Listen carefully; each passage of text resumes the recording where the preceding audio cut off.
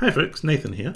In this tutorial I'll be showing you how you can build your own sound effects palette so that you can have selections of sounds ready to use whenever you want them. So to start things out, we're going to go to our audio tab here and we're going to click on SFX Palettes, and that's going to bring up our SFX Palettes window.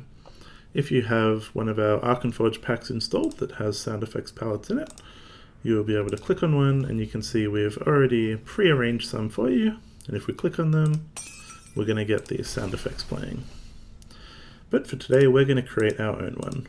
So we're going to click on New Sound Effects Palette, give it a name, and you can see we have our palette loaded up. Let's just make our window a little bigger here, and we can start creating. So we're going to click here on Add New Content. We get three options here. The first is from Content Library. This will open up our content library and let us drag audio into our sound effects palette here.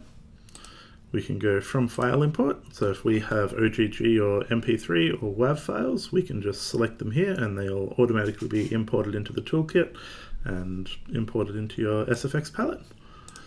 Or if we go from search, we can use our global search to find content and drag it in that way. So for this, let's use the global search since we've got it up. So we're going to look for content type sound effects, and you can see we get our nice big list of sound effects here. So for this sound effects palette, let's go for spells. So I'm just going to search spell here, and you'll see that we have our nice list of spells that we can do. So we're just going to click and drag into our sound effects palette, and it'll come in.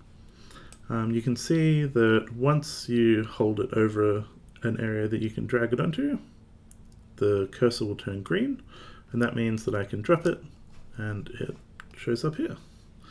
So let's just add a few more of these. If I like, I can hold down Control and select a bunch of different ones and click and drag all of them at once.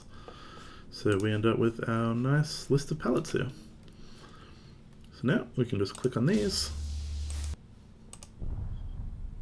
and they'll play. So if you'd like multiple of these open at once, we can right click on Tutorial and select Open in New Window. And that gives us this small little window here that's just our sound effects palettes, and you can drag this onto a separate GM screen, or you can just keep these separate here. And then we can minimize it and bring it up as we need it. And that's all for our tutorial on sound effects palettes. See you in the next one. Bye.